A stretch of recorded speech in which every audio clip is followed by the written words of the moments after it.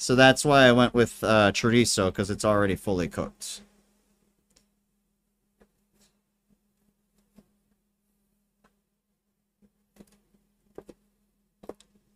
And I'm just kind of doing long cuts on it. And then doing, and then cutting into the side of it, because I don't like the circles. I don't like doing the circles, because it gives me like that Frankenbeans hot dog feeling. And while I have nothing against that, I just, you know, it's about presentation. Even if it's for yourself.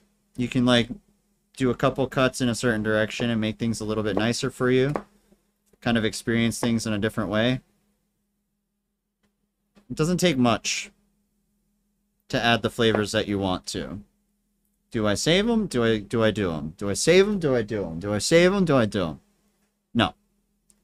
It's going to be fine. It's just going to be like little bite treats. It doesn't have to pervade the entire dish.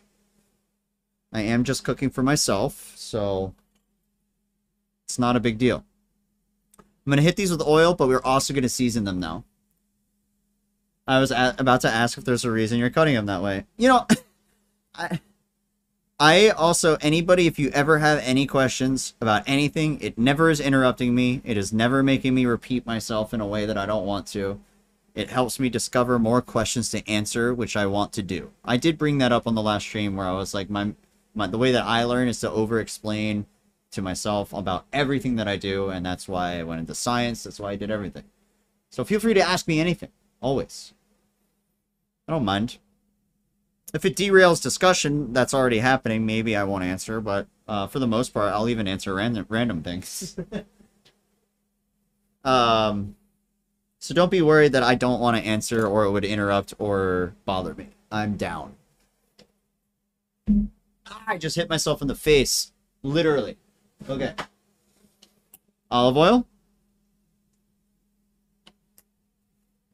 And yeah, what the whole point of me saying that, by the way, is that it gives me actually a profound satisfaction to answer people's questions before they ask them.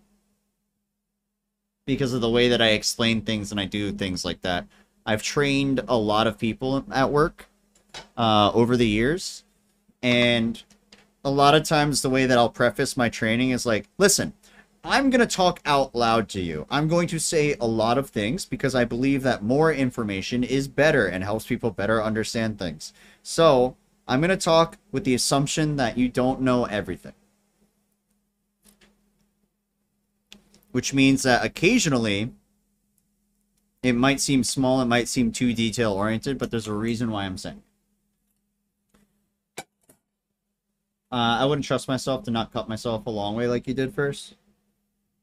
Carefully, knowing where the knife is going, knowing how your fingers are going to guide it. Occasionally, yeah, I do have it a little out, but really I'm still doing a little bit of a claw.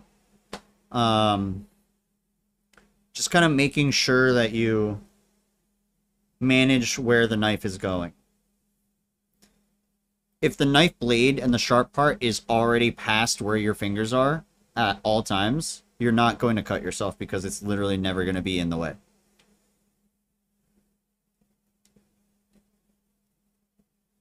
But it takes practice. Always go slowly. Only work as fast as you are comfortable with, and only work as fast as